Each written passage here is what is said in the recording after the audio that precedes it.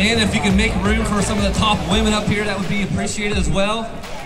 Also, just a quick note, there are hikers on the backpack trail today, so just be courteous to them. We have just over 30 seconds. Go ahead and walk up here to the mat, folks. All right, 25 seconds. When we get to 10, help me out with the 10-second countdown. Please make sure you go through the starting mats. Don't go on the other side of the gate, please. Go through the gates. 7, 6, 5, 4, 3, 2, 1.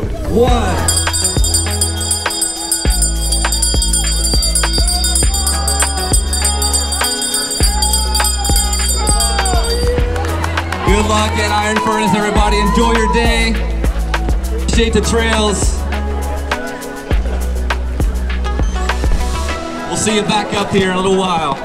All right, my trail sweeping duties begin.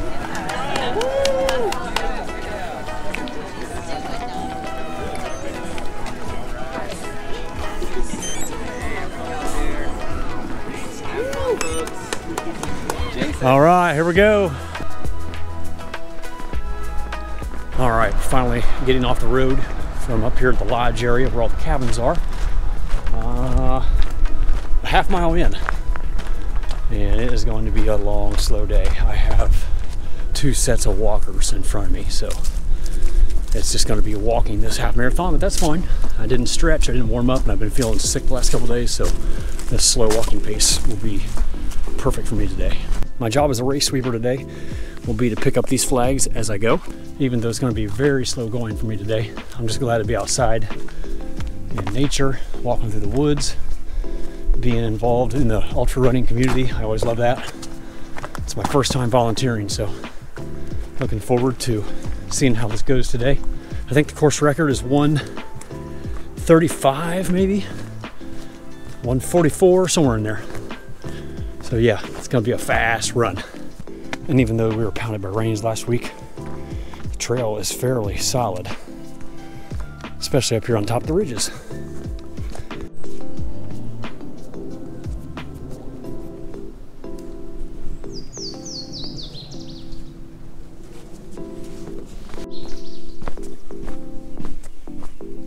Course sweeper, and you're gonna be on my YouTube video. You having a good time out here? Oh yeah. How's the lead runners look? Was it a nice big pack? I think it, well, no. They're pretty spread out? For the half. I think it was Josh Park. He was like 2 minutes ahead of anybody else. Is that right? Wow. Like, I mean, he's on, I would be surprised if he doesn't set the course record today. Wow, well, I'm excited to see how he does. Yeah. Oh, I didn't realize that they all started at the same time. Yeah. Oh, that's good. And they split and go this way. Okay, yeah, well, I can finally pick up the pace a little bit. All right, stepping foot onto the Zaleski backpack trail. I think it's been about 2 years since I've been here. I was here with Michael Stutzman, a friend of mine from Berlin, Ohio, who also attempted a FKT on the Sheltoway Trace before I did my unsupported attempt, I believe.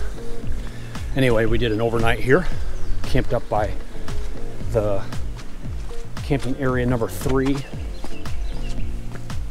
Yeah, that was a good run. We did a little bit of backpacking and trail running, and that's where I first met Michael Owen. He was out here, so it was exactly 2 years ago. Tomorrow, he was out here walking the backpack trail, picking up pin flags, and I was asked him what he was doing, and he told me all about the Iron Furnace race that had happened the day prior. So yeah, 2 years to the day. Here I am back on the Zaleski State Forest backpack loop. Not racing, not backpacking, but being a trail sweeper.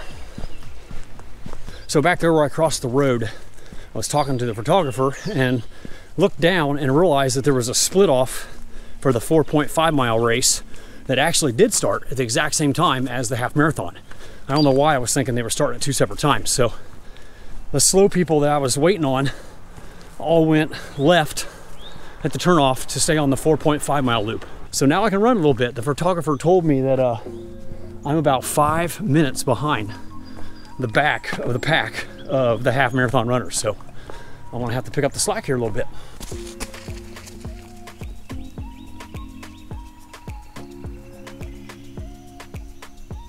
All right, I made it to the 5K point. We have a water drop here, and I can drop off some weight. Thank you. Back on the move. Currently about 3.2 miles in, and here at backpack site 1. And when I stopped to drop my flags off back there a moment ago, I asked him how far ahead Paul was. Paul is supposedly the guy at the back of the pack. At least that's what his buddy told me, at the 1.8 mile mark where there was a turnoff. They said he came through 15 or 20 minutes ahead of me, so I am way behind because I walked by a quarter mile of these after talking to Mike at the 1.8 mile mark. Lost my train of thought and I just completely forgot to start picking them up. So I had to backtrack a quarter mile, which put me a half mile behind. So now I have a challenge today. I am on a mission to catch up with Paul. He's at least a mile ahead of me, but I think I'll be able to catch him if I can keep a steady pace for the next 10 miles. That is my goal. We'll see what happens. But that ain't gonna happen if I walk. So definitely gonna try to jog the downhills and the flats as much as possible. But this is obviously gonna slow me down, having to stop and pick up flags every couple hundred yards. It is a gorgeous day to be outside. It was full sun earlier. Now the clouds are starting to move in. Still partly sunny, partly cloudy. Very comfortable temperatures. And I'm just glad the trail is not a slop fest. There's definitely some squishy, soft, gooey sections, but for the most part, it's in pretty good shape considering what we've been through here in the last 2 weeks with all the rainfall. Currently an hour and 40 minutes into this race, so I'm guessing the top finishers are either making their way up the road to the finish line or have already finished, because I know there was a fella going for the course record today, which I believe is 1:39, so there might already be a runner done. It's hard to believe. And I'm only 4.8 miles in. I'm actually only 4.3 miles in because of my mistake. So pretty slow going for me, but I'm gonna keep pushing forward. Having a good time out here. Currently at my favorite area in all of Zaleski. These little overlooks, little cliffs. A place that kind of reminds me of Red River Gorge a little bit. Yeah. No green out there. Little touches of green here and there. But it's been pretty cold, but spring is right around the corner. It's April 6th today, so it won't be long before everything's green. These signs are a pain in the butt to carry and run with, but the pin flags aren't too bad. So that's the amount of flags from 2 miles, and I still got 3 more to the aid stop before I can dump them. So this is the burn area I heard about. Look at that. Just last week. And they had to make a fire break here on the trail, so it's a little fluffy and sticky, but not too bad. I can smell it.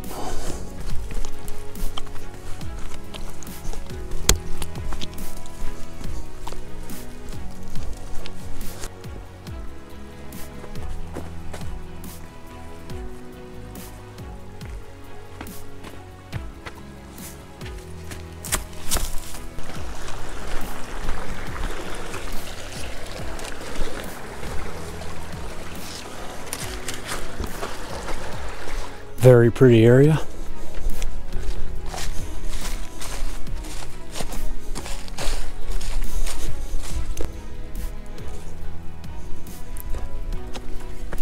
All right, I've made it to the aid station at 8.8, it looks like. And boy, do I have a load. It's getting heavy. So I am very thankful that I can offload this and hopefully get some snacks before moving on here for the final 5 miles or so. There goes my ride. He gave me a lift for about 1.5 miles down this gravel road because he was leaving the aid station. He was the radio guy. He had a little antenna on his car, so he could communicate with the other aid stations and Michael, the race director, via radio, some kind of radio. So hopped in with him. We picked up a couple dozen flags on his gravel road and We're just about to the end now. Getting ready to hop back up on the trail for the final, 3.5 miles.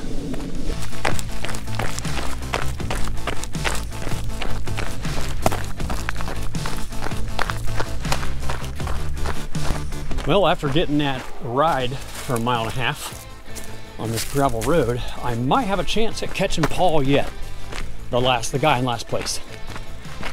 He was still a half hour ahead of me when I got to the aid station. Since I still have 3.5 miles left, I might be able to catch him. I was starving when I came into that aid station. I had breakfast at 5:30 at home in Bull Fountain, and no other calories since. And it's already noon. And I could feel myself going downhill fast. I was getting weak, had no energy on the hills.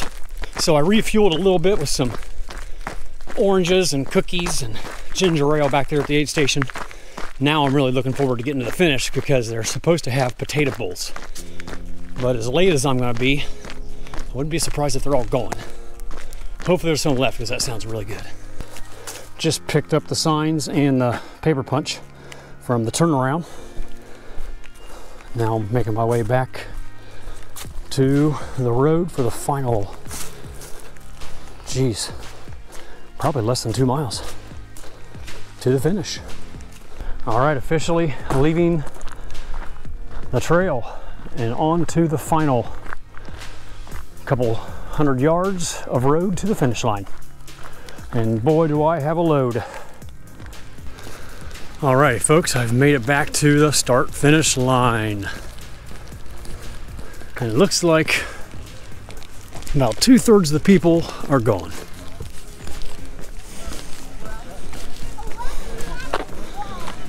All right, here we are, 4.5 hours.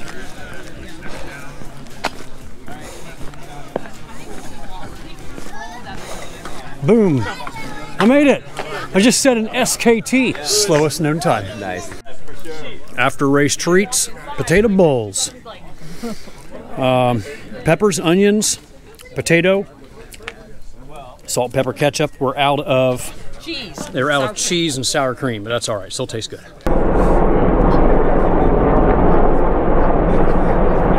All right, folks, I'm here with Michael Owen, race director for the Iron Furnace Half Marathon and founder of the SEOTR, Southeastern Ohio Trail Runners Association, or just trail runners? Just trail runners. Okay. So the race was awesome today. The trail conditions were pretty good, and I heard that there was a new course record. There was, yeah. So tell me a little bit about that. On the men's and women's side, the former course record for the men's race was set in 2015, so it's one of our oldest course records. It was 1:35:30. And a guy named Josh Park won the race today and ran 1:30:30.